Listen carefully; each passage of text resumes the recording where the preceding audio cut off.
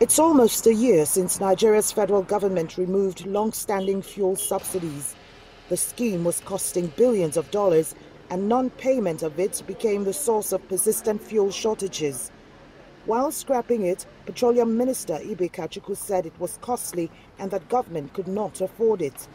But it's back, and unlike in the past, the state-owned NNPC is now shouldering the excess cost alone. When I say landing cost, I'm referring to the price that brings it to Nigeria. This excludes the margins that are earned by the retailers, transporters, dealers, the bridging cost, and then various government taxes. So just the landing cost alone is way over 145. In fact, based on our last estimate, when the oil price was around 52, it was somewhere in the region of about 151 naira per litre.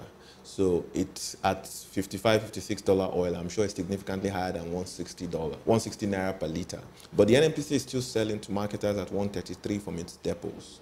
So what that means, the NNPC is absorbing the loss of roughly in the region of about 25 to 30 naira per litre to ensure that there's enough supply in the country.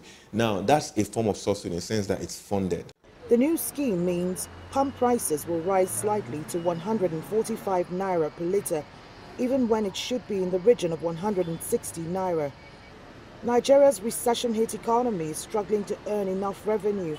On an average, nearly 30 million litres of fuel is consumed here on a daily basis, meaning the cost of subsidizing is still huge, and industry experts think the scheme can only survive for a short time. Even if the subsidies, as we have calculated, around the region of 25 naira per litre, I mean, that's a significant amount in terms of daily subsidy amount. So it's significant. I'd say it's in the realm of billions, but the question is, NNPC can't sort of accommodate it in the sense that they earn dollars upstream.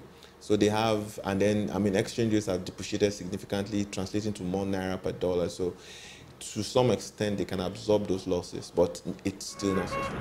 Nigeria has been exporting crude oil in billions of barrels over the past decades, but it doesn't have the capacity to refine enough crude to feed its domestic demands.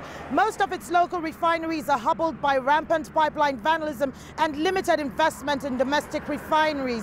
But President Buhari's government wants to reverse that.